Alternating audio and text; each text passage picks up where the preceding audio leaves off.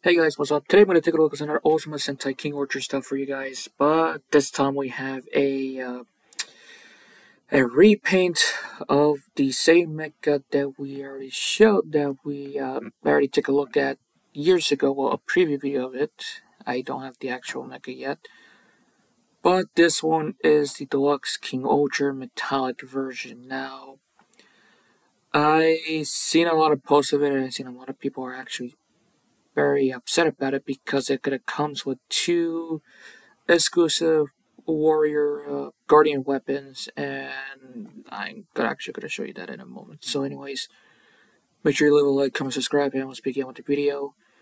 The only differences between the original and this version right here is of course the metallic paint, but also this version right here has the longer sword version of the dragonfly. And here's the other photo what it's going to actually look like. Yeah, this is a long bitch right there, I tell you what.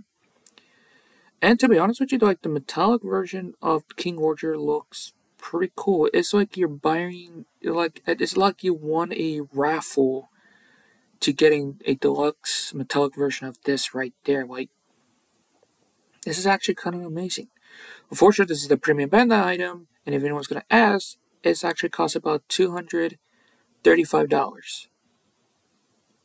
And it'll be releasing next year. Hachi, by the way, is in metallic black, which is actually pretty nice.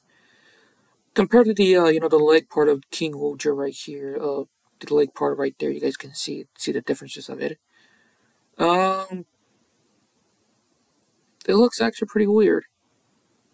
And more photos of it right there. You can see this sword is actually fucking big.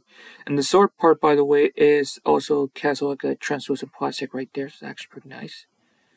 And you can do a lot of poses of it right there. Now remember what I said, it's going to come with two warrior weapons? Well, here it is. The snail Gatling and the roly-poly chain array. Yep, the roly-poly one cast in chrome gold, and the snail Gatling is in plastic chrome gold. So the only way to complete, the black and gold version of the King-Ohger, King-Ohger Zero, then the Tarantula Abyss, and the others, you had to get this. But the rest of the shoe got, by the way, you got the Quagga right there, pretty nice. Pipelon, it's okay. Tumble, now it's actually beautiful as hell. The Wasp looks nice. The praying mantis looks good, and the others, spiders, ladybug, and ant, looks good together. So yeah, but this, yeah, it's an asshole move what Bandai Japan is doing. So yeah. Overall, if you guys actually want to buy this to complete, the black and gold version of King-Ohger,